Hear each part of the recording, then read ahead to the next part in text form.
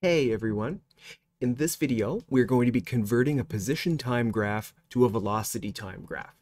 And sometimes position could be called a distance graph or a displacement graph, but as long as we all know what we're talking about, we should be okay. The first thing that you have to remember is that the velocity is the slope of the position time graph. If you can understand that, you have got this totally made. That is the only concept we really need to drive in. Velocity is the slope. As long as we can figure out the slope in each region, we should be fine. So velocity is equal to the change in distance over the change in time in each little region. We're going to look at our first little region where we have a nice straight line that goes from 0, 0 to 2, 2. So we're going to look at this region from 0 to 2 seconds because that's where the first interesting things happen, as a straight line. In that time, the distance ends at 2 and began at 0. So the change in d is 2 minus 0. And our time is also 2 minus 0 for the seconds. We can chug that out and it equals 1 meter per second. Some folks wouldn't do the math, you just realize it was going up. But what we'll do is draw a line across for the velocity at a height of 1 to show that it was going at 1 meter per second for that time.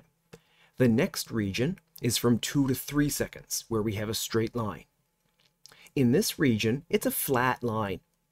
And if you've been discussing stories for position time graphs, you should know that that's a slope equal to 0. It's a flat line, which means our velocity is equal to 0 in that region, which means we can draw a little line from 2 seconds to 3 seconds at a height of 0. It's not moving during that time. The next region that we're going to look at that's a straight line is from 3 to 5 seconds. We see this little bit of a line that's going downwards.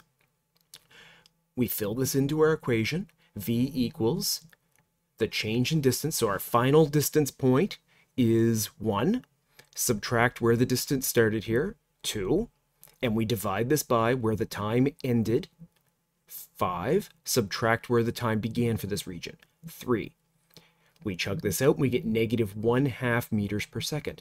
And that means over this region, we went negative 1/2 meters per second from 3 to 4 and from 4 to 5.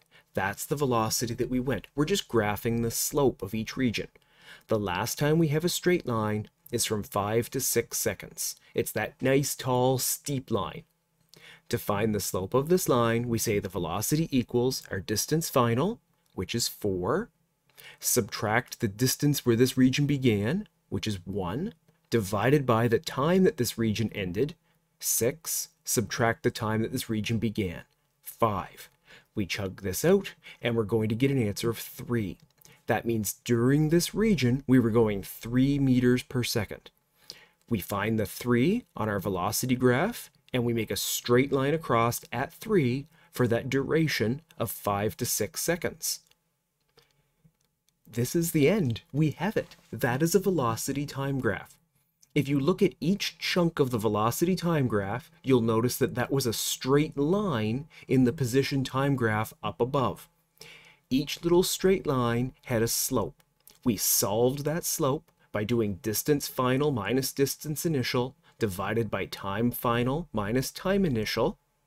That gave us the slope, which was our velocity in this region. I hope that that was helpful for you, and if you have any questions, please leave them in the comments below.